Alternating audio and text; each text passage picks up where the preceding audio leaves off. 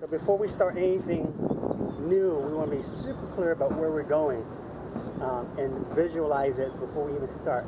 That way, because without a clear idea of where we're going, sometimes the flyer could have a different understanding of where they're going with the base. Base is thinking we're going here. The flyer thinks, oh, I thought we were going here.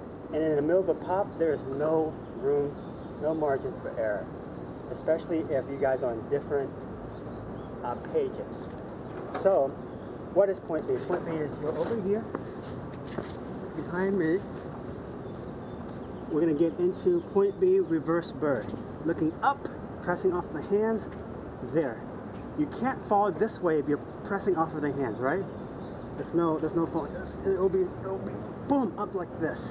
More than likely you're going to push too far and land on your feet that way. That's why we did the bouncing off the toes earlier, to warm the toes up, because you could definitely jam a foot. So you want to be able to absorb that weight. That said, the worst part is, of course, going straight forward. So what can we do to prevent that from happening?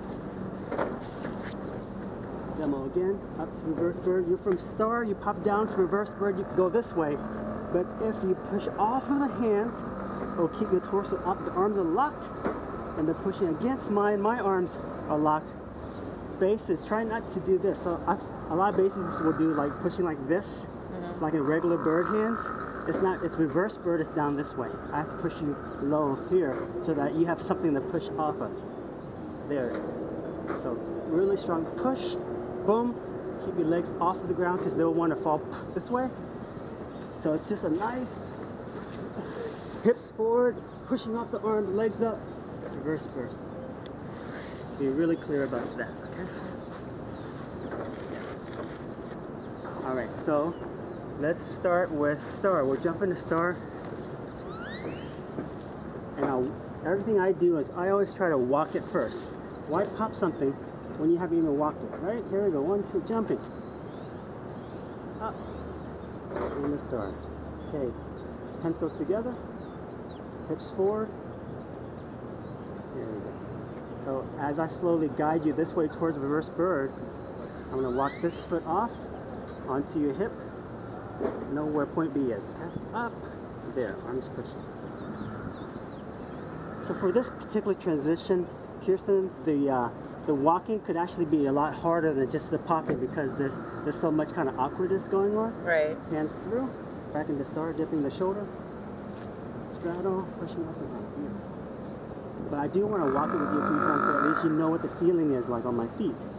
If a base can't do this walk, then I want you to at least practice you on the ground first so you know what you can do to protect yourself in this spot, because the more confident you are in flying this, you will fly this on anyone, right? So we'll pencil again, hips forward, we're going to walk it again, this foot's coming off, looking over the reverse bird, pushing up. So a natural tendency there's to pull, right? Right. So you pull, very natural. What you want to do is, even when you're feeling like you're falling, you got to push so that your partner is pushing with you and against you. Okay. That's a really, and I find that to be a good theme in relationships too. When you're at a point where there's conflict and you feel like your partner is not supporting you, because at a moment there, you don't feel like I'm pushing with you. I totally get that. So there's a tendency to want to pull because you feel like, well, they're not supporting me, I'm going to pull back. Totally reasonable, right? But in that act of pulling away, you're actually hurting yourself more than helping yourself. So it takes that trust to know that your partner is there and will be there for you, but the only way that you'll be able to feel that pushing back is if you push too, if you give. Because when you give, you'll feel like, oh shit, they're meeting me halfway. But I needed to meet them halfway, otherwise you can't feel that support if you don't have a mindset of that or a trust that they'll be there. So continue to push, even though you have that feeling of like they're not there. If you push, you'll feel them meet you halfway. So we'll go once more, from star, 2, 1, up, beautiful, and so, this time I'm going to focus on pushing through, okay? Oh, missed ya, good! We had our first fall.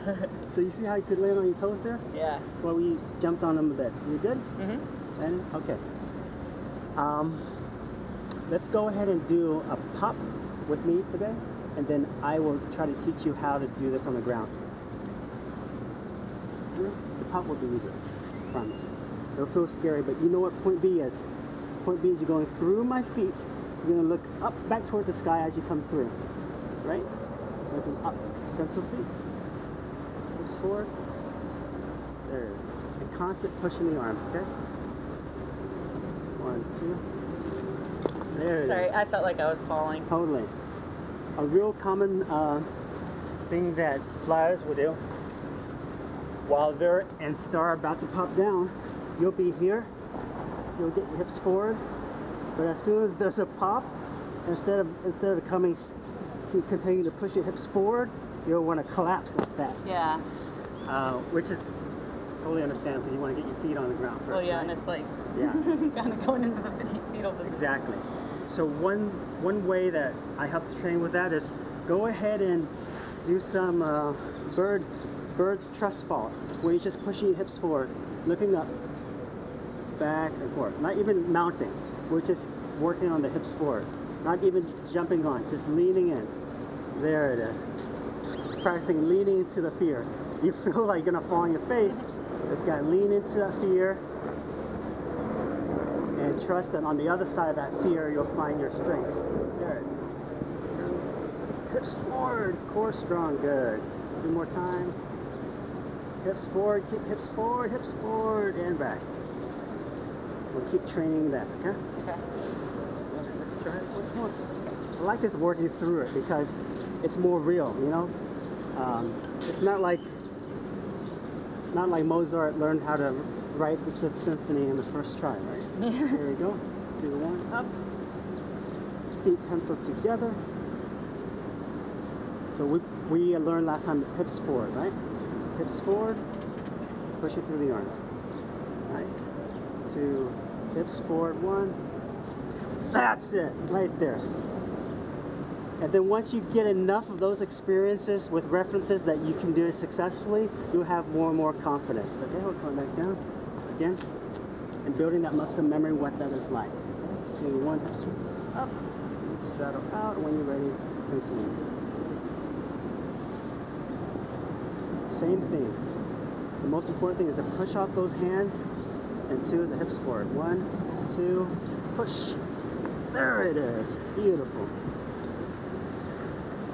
So I've got to push. I'm pushing off of my arms while I pop you a bit. I'm constantly pushing with you so you have that platform to push off of. Otherwise, you have the base needs to really, and you're not pushing this way. I'm trying to push that way so you have something to push off of because we're in reverse bird. It's very important. Okay. Let's get you to star. This hand goes through. Okay, there we go. Pencil feet when you're ready. Same thing. The primary thing is to push through the arms. The secondary thing is hips forward. Focusing on the arms. There you go. Hips forward. 1, 2. Boom. Beautiful. And I've got to be able to absorb your weight, not just catch it, but absorb some of it so it's not so shocking. Absorb and then push up. Perfect. Okay, one more demo. Here we go. Star. 2, 1. Jump. Get your hair out of the way. There it is. Pencil feet. Very good. Primary focus is arms, pushing. Secondary is hips forward. 1, 2, push. Yes. Perfect.